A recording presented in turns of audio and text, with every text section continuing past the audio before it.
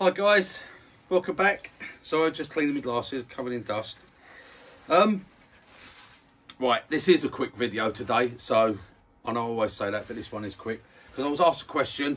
Now I can't for the life of me remember who it actually was, whether it was Jim or Jimmy, or one of the others. Yeah. I really don't know, but someone asked me about could I do a quick little 5-minute video about my spanners. Okay, like I've said before, I saw this about 10 years ago. Some American guy was using them, spanners for it. It's nothing new. It's not my idea. It's just something I saw, think it's brilliant, so I done it. But he asked if I could do a video for him, so I will. Right, I've got a 6mm, an 8mm and a 10mm.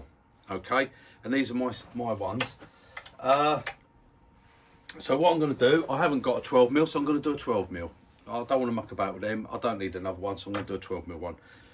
Right, now when you get your spanner, as you'll know, you get a longer and a shorter point. So they're like that, yeah? You don't want to sharpen the longer one. If you sharpen the longer one, what happens when you go in, there's a tendency that's if Lisa comes onto if you could just go, no, look, hang on, hang on, let me just come around to the camera for a minute. If we just go around here to the piece of wood, like you can just see it there. I'll just go like that there. Right, so because you're coming back to the grinder in a minute. If you go in this way, if you sharpen the long one, okay, the one that curves up, if you sharpen that, when you come in, it's that way. It has a tendency to take too much of the tenon away. What you want to do is you want to sharpen the short one, okay, down a bit more, and keep that one. Sorry, keep the long one, okay? Because when you come in, what you do is you hook it under, and you push down as you go in. That way, this maintains contact with the wood, and that one slowly goes in. That's how they work. Okay, so I'm going to sharpen this. So Lisa's going to come over to it. I've just brought my grinder up here. Now this is just a cheap. Right, you coming round? Yeah. Come here. Hang on. Let me just bring that round there. Let me pull that out of there. Tighten that up. Right. Okay. This is just my cheapy Parkside from Lidl's, but I've got a CBM wheel on it, which is a £120 wheel. I'm a bit gutted actually, because if you can see here, when I had my stuff in storage for a little while, when I went and got this out, I chipped it, I hit it with something, and I chipped a chunk of my, I caught a little bit there, I chipped a little bit out, and I chipped a little bit out there on my CBM wheel. But it still works fine. I just use it for doing this sort of stuff. This is my sharpening one, and I've got another one which is perfect on a wheel over there. So, right, okay. I've just got my platform set here. No set angle. I'm just going to come down with it here and just sharpen it. You just want to sharpen the edge up, okay? It's going to be a bit noisy as this is going to spin up. Sorry about the noise. Right. It's coming in. Just doing this freehand. It doesn't take long.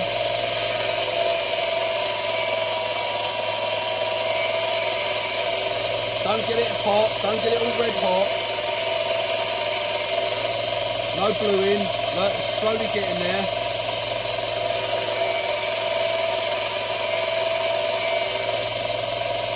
Not done it yet.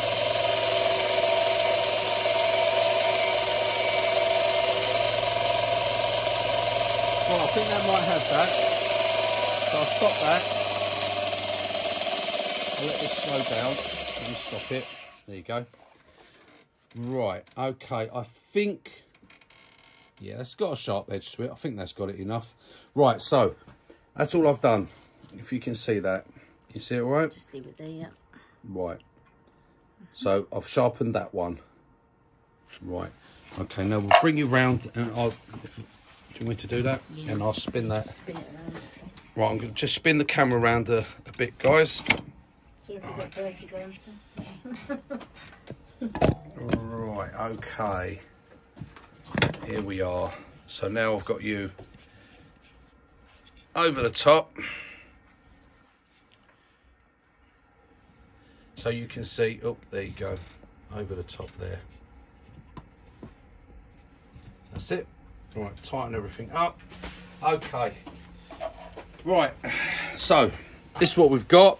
Now I've taken this down, as you can see, it doesn't fit. That's not 12mm yet. You normally take it down, if that's going to be 12mm, take this down to about 13mm or something. Get it just close to it, okay? And then start up, and then like I said, the bottom one comes in contact first, and then that's it, okay? There, like that. Pushing up, so I'm pushing up on the bottom one, and that way it goes in. If that was the top one, see, as I'd come in, that would hit first, and it would start taking it down before I've got anything to size it, okay? But that does the sizing, like that. And you can just come across with it, and there you go. Now I've got a 12mm tenon, okay? And that's as simple as that, how that works. So, there you go. And there you go, I've got a 12mm tenon on there now. And it works exactly the same with all the other ones, even the little small one. And you don't need a handle and everything. There's no danger of them catching. You just come in, put the long point on. The cutting edge isn't touching. Okay, I can come in, it's not touching until I actually start to go under. And all you do is push down on this end and go in. And what it will do is it will go in, and look, that's a perfect fit. Okay, that's a perfect fit there. So the bottom one on, and just push down on here as you go in, push down on that, and that will give you, don't have to go hard, don't go mad, and it slowly cut it. And these stay sharp for ages, because you only do that little tenon. They stay sharp for ages because they're hardened steel, so they hold that edge. So there you go. Now I've got a 12mm one. So give him a place to live. There, that's your house. You stay there. Right, so there you go, guys. Loving me spindle gouge.